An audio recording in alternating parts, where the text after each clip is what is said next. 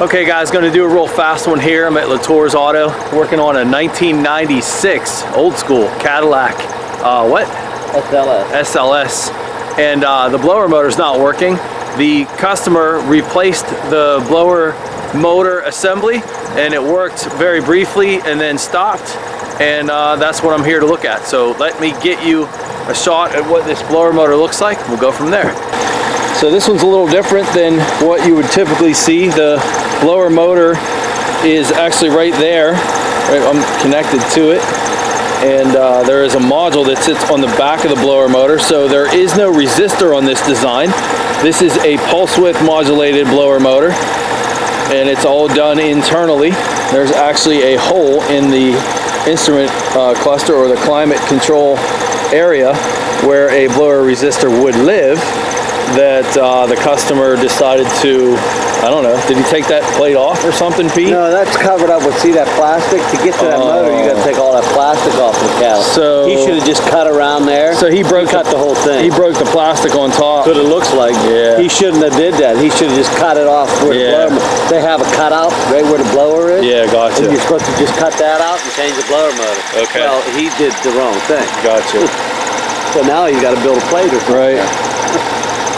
All right, well, this is a real simple circuit, guys. The blower motor on this is pretty much hot all the time and has a constant power, constant ground, and all the controls are done on the third wire. So you see the middle wire is our control, and we'll start with that one, and I'll show you the power and ground. Pete, can I get you to run through the blower settings for me? Okay, go ahead. So watch, our average voltage is dropping because our pulse width is changing. I'm just using my old school Vantage here and doesn't have a faster screen time that I can show you, but you can look at the signals and our on time is a lot less. Go ahead and put the blower on high. Okay, put the blower on low. And as he's moving this, you see the pulse width has changed, so our on time is a lot different, giving us a different average.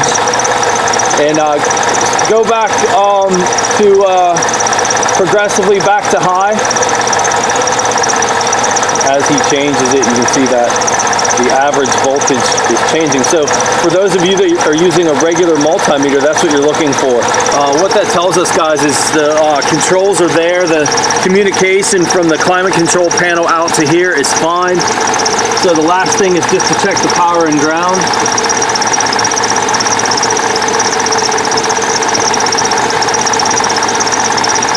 Just doing some loaded circuit back probing tests. This is my power feed, 14.4, and then the ground, just moving the T-pin down the line here, guys.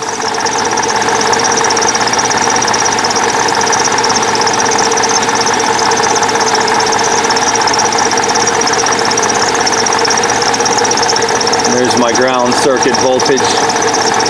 Nothing wrong with my ground, nothing wrong with my feed, nothing wrong with the controls going to that. This is a faulty motor. Where did he get it from, Pete? That's what I'm calling it.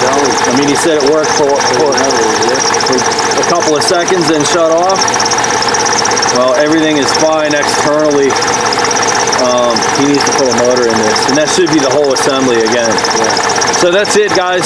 One last piece I can share with you is if you wanted to look at this signal, this is the middle wire again. If you want to look at this signal with a test light, you cannot, because it does not support the current flow. Pete, can you reach over with the test light and touch on the? Hang on, I want to make sure we can see all that.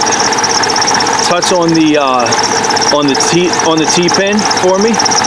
What you'll see is that signal is going to disappear. You see, signal is getting pulled to ground. Got to pull the test light away. So you cannot use a test light. You might be able to get away with using an LED type test light on this circuit, but Just showing you different ways to check it, and you cannot check the computer's control to this blower motor with a test light. You need to use a voltmeter, or you need to potentially use an incandescent light. But that's it, pretty basic circuit. I didn't need a diagram. Just looking at the design was all that we needed to do. Pulse width modulated blower motor, power's good, ground's good, signal's good, motor's bad.